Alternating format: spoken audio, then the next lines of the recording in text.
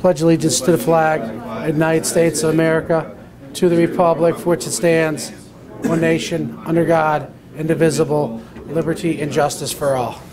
Commissioner, I'm going to do the roll call. Commissioner Notarianni. Commissioner Cummings has asked to be excused from this meeting. She will join us at the meeting in Moscow this afternoon at 12:30. Commissioner O'Malley. Here. At this time, I'd like to bring this November 2nd, 2017 to 10 a.m. Commissioners' Conference Room meeting about agenda items only and budget presentation. At this time, Commissioner O'Malley, I'm going to read the 2018 budget message that was prepared for the tentative budget for Lackawanna County. But prior to reading the budget message, I would like to announce that the Commissioners are continuing to work on the budget on a daily basis, have had several meetings and have more meetings scheduled to delve into this budget, and there will be additional changes made on this budget prior to final adoption on November 15th of this year. We have scheduled an additional public hearing for November 13th in the evening at Glenburn Township at 6 o'clock, where people will have the opportunity again to look at any changes that may be made before a final adoption. But for budgetary purposes today, we are presenting the tentative budget that was presented on October 15th. No official changes have been made in that yet, and this budget message will reflect that. This is the 2017 Lackawanna County budget. Let me give the public an opportunity to speak. I'm sorry, sir, yes. Opportunity for the public to address the board. Normally, we read the budget message first, and then we let them speak. Okay, I was going by the agenda. Any way you want. Yeah. I just know if anybody want to speak beforehand and after. Okay. That way, if there's anything in here that has to be clarified or they have questions on it, they could address it. Sure. This is the 2017 official budget message of the Lackawanna County Commissioners. History does repeat itself, especially as it relates to the operation of Lackawanna County government in 2017. The policies enacted and actions taken by the Board of Commissioners have had a significant impact on the area's operating environment. Lackawanna County remains on solid ground thanks to the hard work, wisdom, and insights of many individuals. This gave birth to new innovations that impacted the area's economy and quality of life. Several cost-cutting measures also helped to save money. All of this was done by doing more with less. The county's financial stability was fortified through the 2017 bond refunding series, which consolidated debt, saving the county an additional $5.2 million. The practice of completing audits on time has continued, enhancing the county's fiscal standing even more.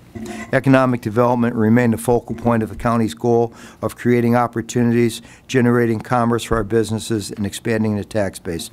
The very popular Community Reinvest program continued to transform communities by funding a variety of new ventures. In 2017, 36 projects totaling $363,980 were approved, which changed the landscape up and down the valley throughout Lackawanna County. The land bank continues to be successful in generating tax revenue. It has acquired over 100 properties from the city of Scranton, handled a deed lien work on them for a free and clear resale, and attempt to get them back on the tax rolls. The side lot program was a success as well, with several property deeds being awarded to homeowners, others to utilize sites in some unique fashion. The Lackawanna County government project continues to progress, and bids will be formally opened today at 11:15 a.m. in this room. Designs, bids, contracts, and a host of other documents have been prepared, paving the way for renovation to begin. The goal is to occupy the building by late 2018, signaling the dawn of a new era for downtown Scranton. The county has also taken a giant step forward to protect the well-being of all residents against the opioid crisis by filing a lawsuit against the pharmaceutical companies. To further alert the community of the dangers of this epidemic, a video contest was also initiated by our Lackawanna County Arts Department to help spread the word about the evils of this demon. The Lackawanna County courts are halls of justice for those requiring legal satisfaction, initiated what is known as a unified case management system to share information between the prison, probation department, and other areas as a means of keeping everyone on the same page, preventing the duplication of bookings and other administrative action. Consolidating central court administrative functions and other judiciary departments into a one-stop shop format is still being investigated. This action, if brought to fruition, streamlines services and save resources. Protecting law enforcement personnel was also done through the approval of equipment and safety grant. The park system is the crown jewel of the county's recreation's offerings. This was evidenced with the announcement of the upcoming development of the vacant lot on the lower end of Lackawanna Avenue into a green space called the Riverfront Park. The safety of everyone who uses facilities was kept in mind with the installation of automated external defibrillators, also known as AED monitors. Our arts and culture program does remain as strong as ever through its grant funding, Arts in the Park Youth Series, Arts Gauge Initiative. Our debt position of Lackawanna County. While the annual debt service for 2018 was scheduled to increase to more than $21 million, the county was able to garner savings due to a refinancing in 2017. The savings from the refinancing allowed the county, without extending the maturity of any of the refinance bonds, to reduce the 2018 debt service to $19.9 million. The county will continue to be diligent when seeking further opportunities to restructure its long-term debt. The continued financial policies of Lackawanna County for 2018. In 2018, this administration will continue to be conservative and demonstrate fiscal responsibility, restraint, and management when addressing the county's financial challenges. The administration will continue its commitment to addressing the constant challenges facing county government on numerous fronts, especially in the area of its workforce, personnel-related expenses, salary, wage, and health care, which comprise 54.1% of the county's general fund, net of tax transfers out. The important features of the proposed 2018 budget. The 2018 general fund budget includes, and I repeat, no property tax increase. Many man-hours went into the preparation of the county's 2018 fiscal blueprint. Its goal is to serve the 214,000 residents of Lackawanna County. This budget reflects no cuts in programs or services that our community and people rely on. This budget also contains provisions for our parks, human service programs, aging initiatives, environment, with spraying for gypsy moths and black flies, along with monitoring for the Zika virus and other elements that matter. We continue to meet the challenges of an ever-changing society by doing more with less in a very fiscally responsible manner.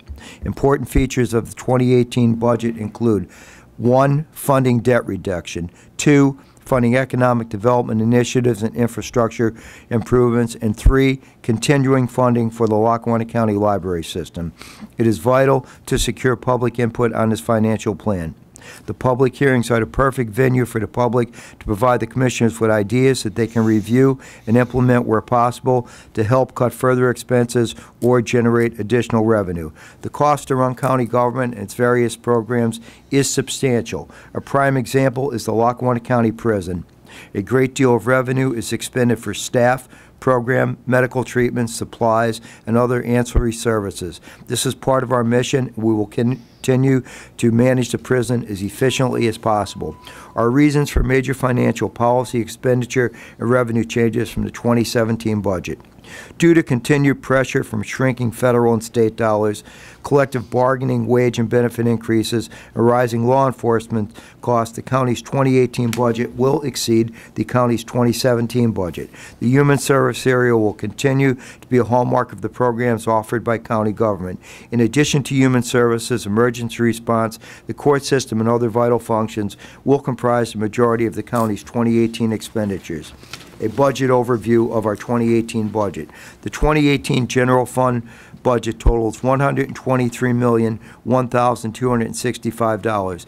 The 2018 capital budget totals $18,041,690, which includes $1,250,000 in infrastructure improvement funds to be transferred from the Lackawanna County General Fund. The 2018 debt service budget totals $19,917,071. The 2018 special purpose funds throughout the county's budget total $58,220.316.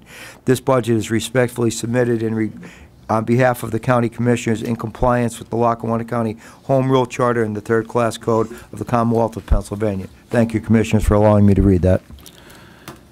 Opportunity for the public to address the board.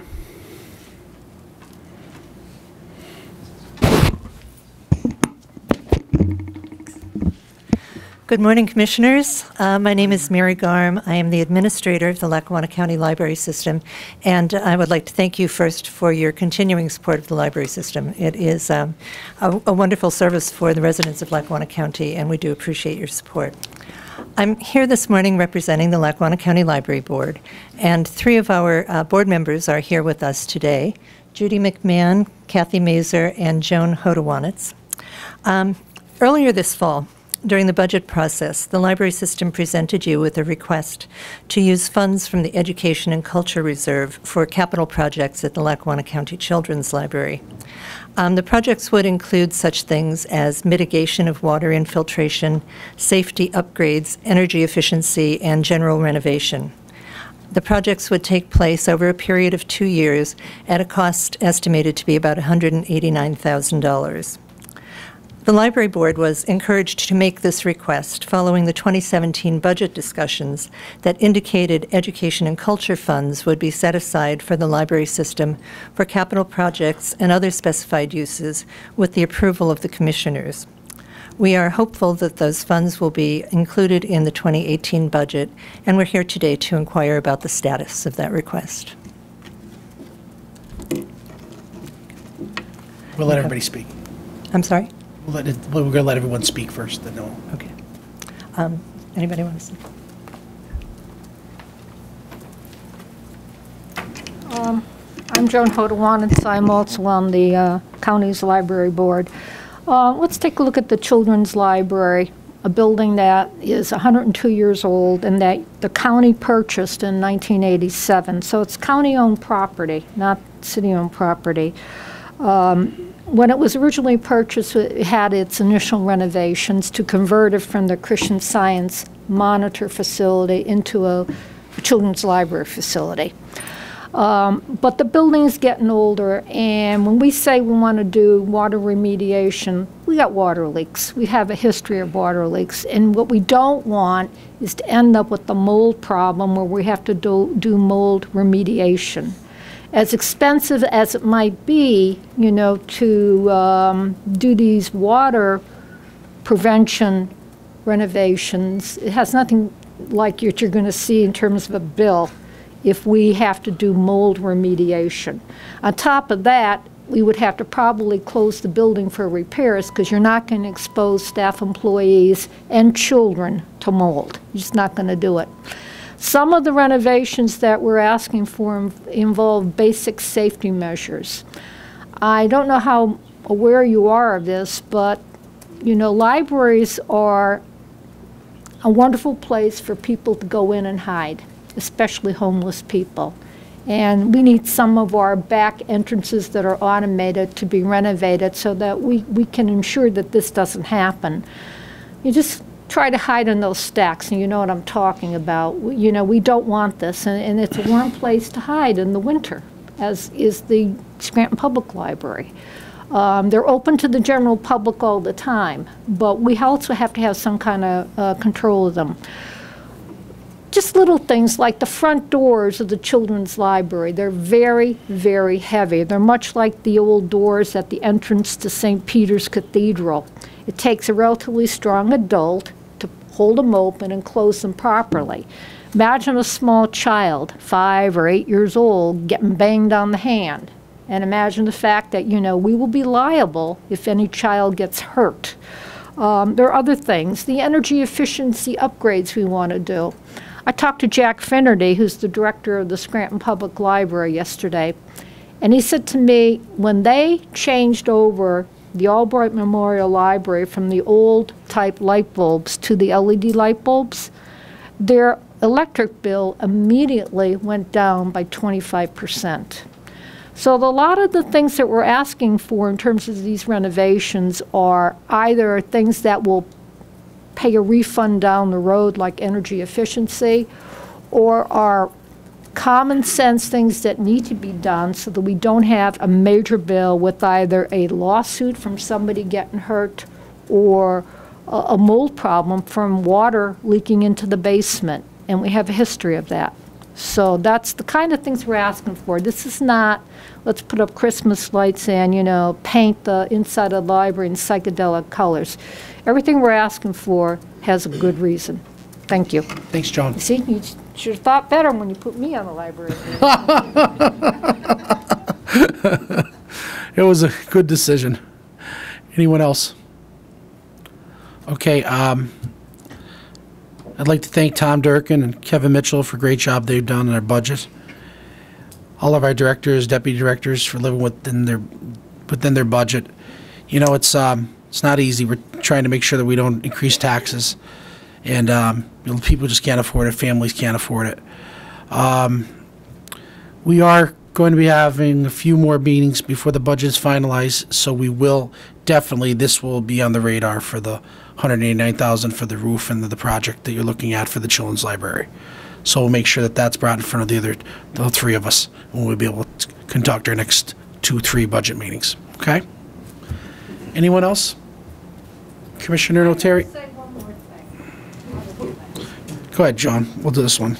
Last time I talked about the budget, I had gone through the document, and the general fund is $123 million, that budget.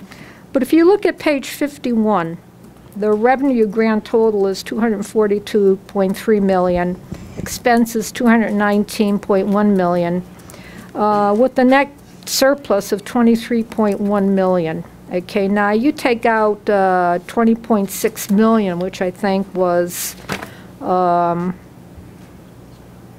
part of that projected surplus that you've been hoarding.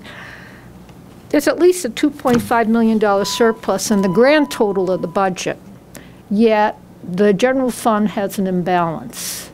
How are you going to balance your general fund with all the other funds? Because the overall budget has a surplus of $2.5 million. Yeah. Remember you mentioned that to me and you said, oh, those numbers were at the back here? And I looked again at this budget Tom, would you like message, to answer which that? Andy read. So how do you balance that? I mean, if I may, as Andy said, I think before he read the budget message, the commissioners and the budget and finance people have been working on that and working on trying to get the general fund budget balanced. Mm-hmm. And we will continue to work toward getting the general fund budget balanced. Now, I'm not sure if I'm answering your question, Joan. No, you're not, because this figure at page 51 includes the deficit in the general fund. Correct. So what I want to know is, as you put it out in mid-October, the overall budget has a $2.5 million surplus. Okay. Okay. What are you going to do with that $2.5 million surplus? Much of that $2.5 million surplus is dedicated funds that can't be used for general purposes. I mean, pardon me? Debt service. The debt service fund is one. The debt service got a line item in here? The debt service is more than a line item. The actual debt service budget is included in there. All I know is when you get to the last page and you give me a grand total of revenues exceeding expenses, the actual figure here is $23 million, but I've taken out $20 million because I know you had that surplus fund that balance, you that's set correct. aside. Mm-hmm. But that still leaves you with $2.5 million. Mm-hmm. And again, I know a worthy library that could use some money, among other things, but still, I understand, that your focus is the general fund because that's your operating revenue and your operating expenses. I understand that, okay? But I want to track where that $2.5 million is going to go. I want to make sure that that's clearly transparent when you finalize the budget. well, it certainly will be. And again, I'm not going to pretend to be able to tell you off the top of my head what each of the separate funds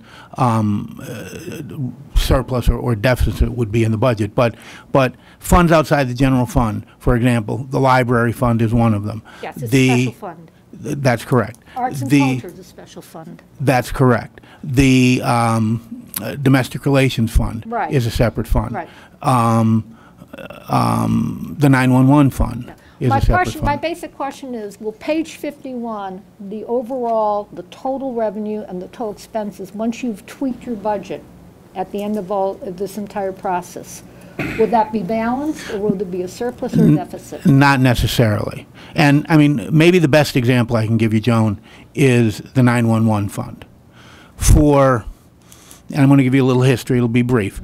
Up until 2005, the 911 fund required a subsidy from the general fund every year.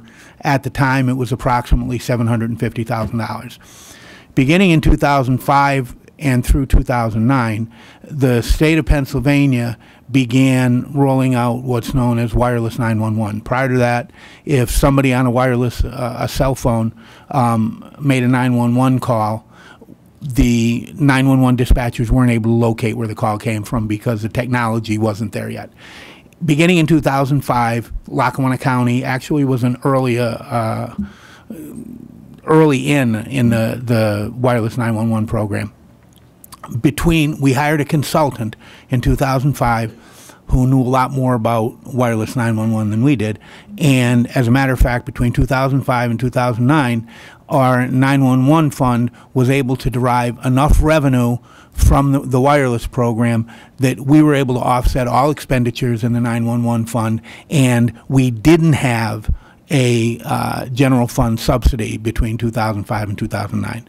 By 2009, most of the other 67 what they're called PSAPs, the 911 agencies in the state of Pennsylvania, were on board and moving toward wireless 911.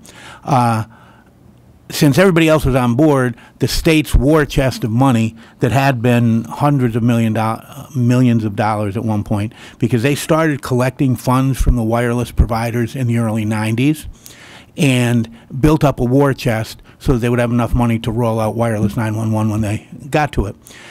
Beginning in 2010, they didn't have enough money to fund all of the wireless requests that were coming in. So I don't remember the exact numbers. In 2010, we requested, I think, $4.5 million from the state through PEMA to fund our 911 system.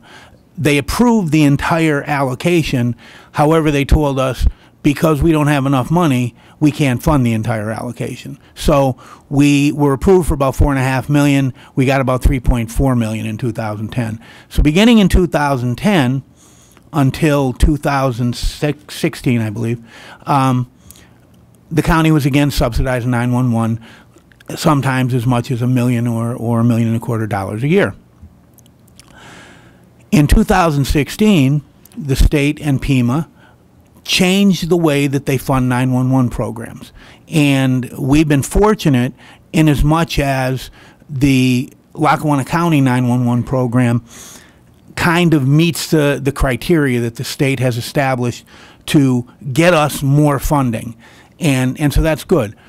In 2016 and again in 2017 and again in the 2018 budget, we've actually had surpluses in 911. In 2016, the county had approximately $800,000 of surplus in 911.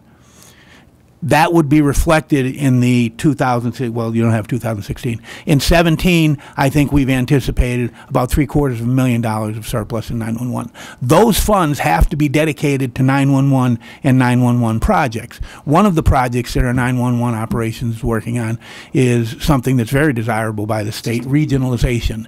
They would prefer not to fund 67 PSAPs any longer. They want to do regionalization so that potentially, and I don't know what the number is, maybe they want to get it down to 10 or 15, but they don't want to fund 67 separate operations because it's more expensive if you have, you know, a single director and 30 employees per PSAP in 67 different locations rather than having 15 of those. So you can cut down on a lot of expense.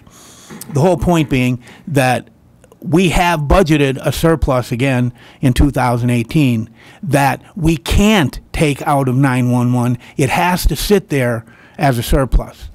And I'm not sure, the library fund is another example. I'm not sure if we budgeted a surplus in the library fund for 2018 or not, but it's in the budget. But it's another fund that if there's a surplus, and there has been over the last 4 or 5 years, I think we increased the dedicated library tax in 2012, I believe.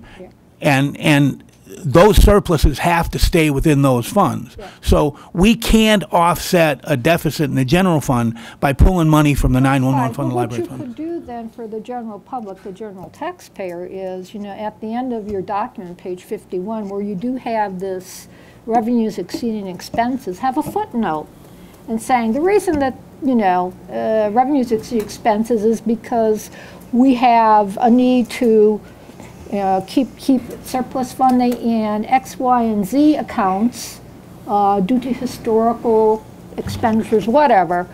A little explanation, because it begs the question when you look at the general fund and there's a deficit and you get to the last page, there's a surplus, and you want to know, well, why can't you balance the budget?